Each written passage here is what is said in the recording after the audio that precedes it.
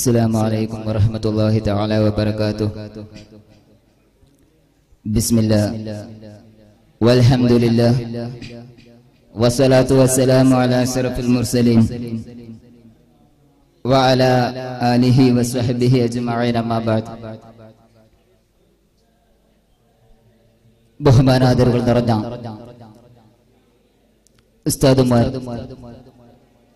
മറ്റു വിദ്യാർത്ഥി സുഹൃത്തുക്കളെ, SSF കാസർഗോഡ് ജില്ലാ സാഹിത്യോത്സവ വേദിയിൽ ആരോഗ്യം കേരള മോഡൽ ആശ്വാസകരമോ എന്ന കാലിക പ്രസക്തമായ വിഷയം മനുഷ്യ ഉൽപ്പത്തി ഉണ്ടായത് മുതൽ ലോകത്ത് അള്ളാഹുവിന്റെ സൃഷ്ടിചരാരങ്ങളിൽ വളരെ പ്രധാനപ്പെട്ടതും മുഖ്യമായതുമായ മനുഷ്യരുടെയും മറ്റും ആരോഗ്യരംഗത്തെ വളർച്ചയും തളർച്ചയും എല്ലാ കാലത്തും ഒരുപോലെ ചർച്ച ചെയ്യപ്പെടുമ്പോൾ വർത്തമാനകാലത്ത്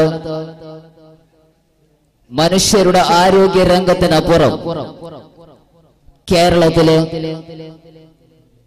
ആരോഗ്യ രംഗത്തിന് ആരോഗ്യ ഉയർച്ചക്ക് കേരളം സ്വീകരിക്കുന്ന, കേരളത്തിൽ ആരോഗ്യ സംഘടനകൾ സ്വീകരിക്കുന്ന, കേരള ഗവൺമെന്റ് സ്വീകരിക്കുന്ന മോഡലുകൾ നമുക്ക് എത്രത്തോളം ആശ്വാസകരമാണോ എന്ന് തീർച്ചയായും ചർച്ച ചെയ്യപ്പെടേണ്ടതാണ്. നമുക്കറിയാം, കേരളത്തിലെ ശിശുമരണങ്ങളും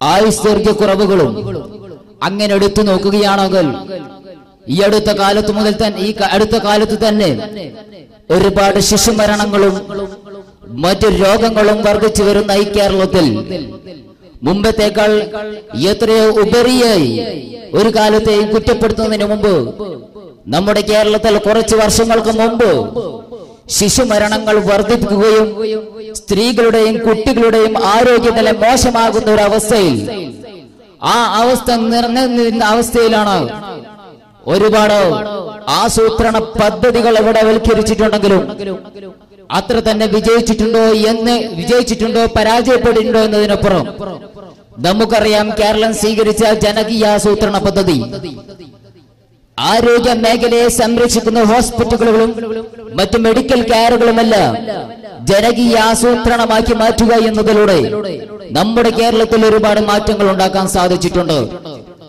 അതുപോലെ തന്നെ ഏറ്റവും കൂടുതൽ ആരോഗ്യ രംഗത്ത് പ്രയാസങ്ങൾ അനുഭവപ്പെടുന്ന ഗ്രാമീണരിലേക്കും മറ്റു താഴ്ന്ന വർഗക്കാരിലേക്കും ആരോഗ്യത്തിന്റെ അല്ലെങ്കിൽ അതിന്റെ ആരോഗ്യപരമായ നല്ല വശങ്ങൾ ഉപയോഗപ്പെടുത്താനും അറിയിച്ചു കൊടുക്കാനുമുള്ള മെഡിക്കൽ സർവീസുകളും നമ്മുടെ കേരളത്തിൽ പ്രവർത്തിച്ചു വരുമ്പോൾ ഒരു നിലക്കത് ആശ്വാസകരമാണെങ്കിലും ഞാൻ കൂടുതലായി പറയാൻ ആഗ്രഹിക്കുന്നില്ല.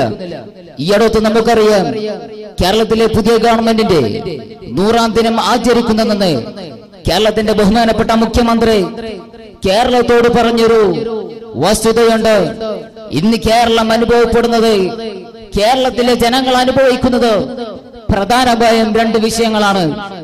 ഒന്ന്, വിദ്യാർത്ഥികളിൽ അധികരിച്ചു വരുന്ന ലഹരി ഉപയോഗവും, മറ്റൊന്ന്